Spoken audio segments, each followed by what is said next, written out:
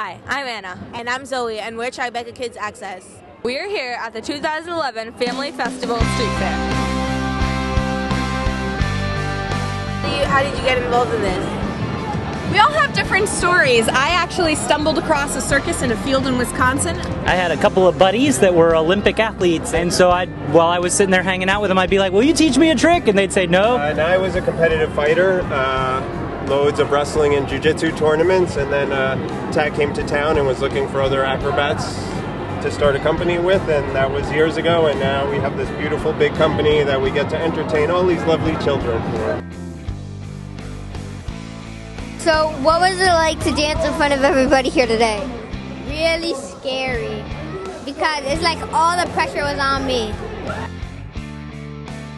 So what gave you the idea of starting this?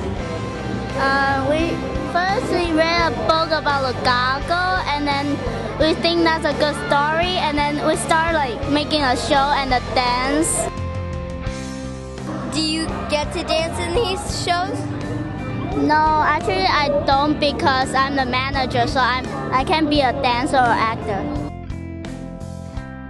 Are you a coach, or what are you? I am a coach. I've been coaching with Super Soccer Stars for about a year and a half now. I absolutely love my job. I get to watch these kids grow, and they grow and they learn. And to see them go from class to class knowing, hey, I taught them how to do that. That's the biggest benefit of the job. What inspired you to play basketball? My father did. He played basketball. My grandfather played for the ABA in 1967. For the young bikers out there, what advice can you give them?